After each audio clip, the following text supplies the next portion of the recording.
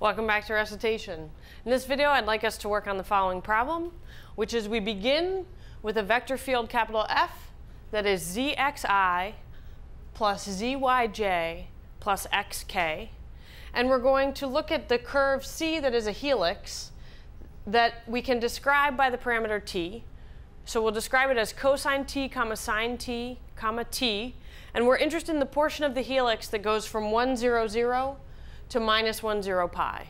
And I'd like you to do two things with this problem. The first thing I'd like you to do is I'd like you to sketch the curve that is carved out when you follow the t values that will start you at 1, 0, 0 and will finish you up at minus 1, 0 pi. The second thing I would like you to do is I would like you to compute the line integral f dot dr over that portion of the helix. So that's what, there are two parts to this problem. Why don't you pause the video, work on these two parts, and then when you're feeling comfortable seeing the solution, bring the video back up and I'll show you how I did it.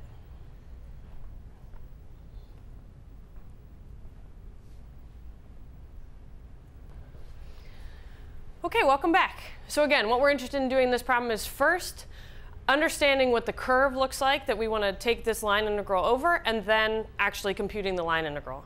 So we have this C that is a helix, and it's described by cosine t, sine t, t. And in fact, well, I won't say any more about this helix, but it should remind you when you see the picture of some portion of what DNA looks like. It's going to spiral around, just the way some little side of if you take DNA, how it spirals up, it's going to be the boundary of some of that. So we'll see that momentarily. And if you notice, the first thing that's helpful if we want to sketch the curve is that t, I know immediately what the parameters are in t. T is ranging from 0 to pi. So I know already exactly what I want to do. And in order to draw this curve, what I'm going to do is I'm going to give myself a frame of reference, because otherwise it's going to be really hard to draw this curve. And the frame of reference is the following. All of these points, all of the points cosine t, sine t, t, lie in the xy distance from the origin. They lie at radius 1. So in terms of x and y, they're all going to sit on the boundary of a cylinder of radius 1. So let me draw what I mean by that, and then we'll see where the points are. So let me actually come right over here. So my first part sketching the curve, the first thing I'm going to do is give myself a cylinder, which I'll show you is of radius 1 momentarily. And I'm going to actually say this is the z-axis coming straight through the middle. And then the y-axis is going to come out the side, as usual. And the x-axis is going to come down in this direction. OK, so this cylinder, I'm thinking of, it has radius 1. So at any given z value, any fixed z value that I intersect with the cylinder gives it a circle of radius 1. OK. Now, if you notice again, what I was trying to explain from over here is that if I don't look at the z component, obviously the cosine t, sine t is something that's on the unit circle if I ignore the z component. And so that's how I know that these x and y values here are just going to lie on the cylinder, because they're always distance 1 from the z-axis at any given height. All right, so that's the first thing I observe. The second thing I observe is I mentioned t goes from 0 to pi. And that's exactly the z values also. So the z values are going from 0 to pi. So I know my first value is going to be on the xy plane. And my last value is going to be on the z equals pi plane. Right?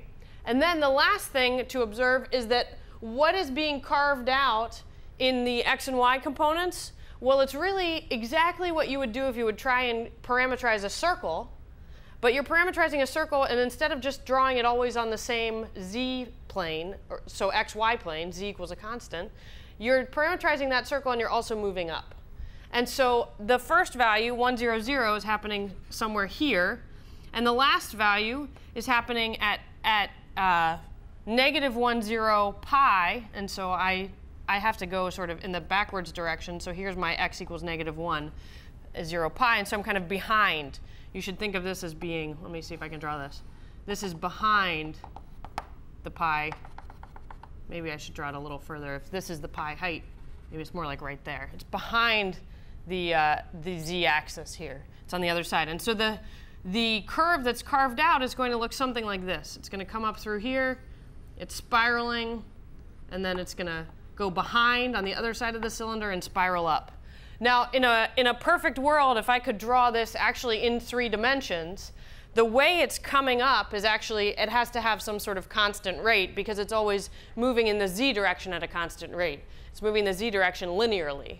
So it should, maybe this picture is not the most perfect picture because it looks like it's going up really fast at the end. But it gives us a feel for how the curve looks. If I continued it, it would come back around to the front by the time t went to 2 pi.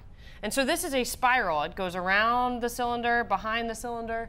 And then if I go for another pi, from pi to 2 pi, it's going to go continue to curve around and then come back out to the front and be right above this point.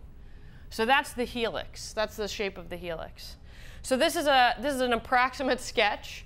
Good thing I said sketch the curve. So this is a sketch of the curve. And now what we want to do, again, as I mentioned, is we want to compute a line integral. We want to compute f dot dr over this curve. So what I'm going to need is I'm going to know that this is the curve here, and I need to understand how to parameterize f and dr in terms of this parameter t, right? So that's what I'm interested in. So let's think about what f dot dr is in order to do this.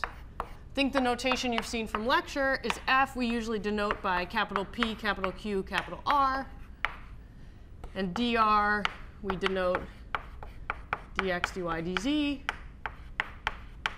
And so f dot dr, as we've seen previously, is p dx plus q dy plus r dz. So let's see what that is in the parameters we have. So let me first remind ourselves, x in this situation is cosine t, y is sine t, and z is equal to t, based on how we're parameterizing the curve, right? And we're interested in the values of t going from 0 to pi. So these are the quantities that we're going to need. Now, in order to solve this problem, I need dx, dy, dz. I also need p, q, and r in terms of these x, y, and z values. So let me remind you also, I'm going to write it over here so I don't have to look again.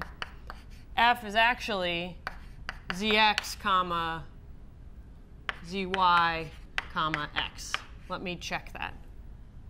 Yes, that is what I have. So that is my f. So now that I have it a little closer, I'm going to put it all together. And I actually have to move over to put it together, but now the reference is closer. So notice first I'm going to do p dx. So p is z times x. And then what is dx? Well, dx, I really need to figure out what dx dt is, right? Dx dt is negative sine t, right? And so I'm going to replace the dx by a negative sine t dt. I'll be replacing dy by cosine t dt, and I'll be replacing dz by dt. So I have all the pieces here. I just have to put them together. So let me do that.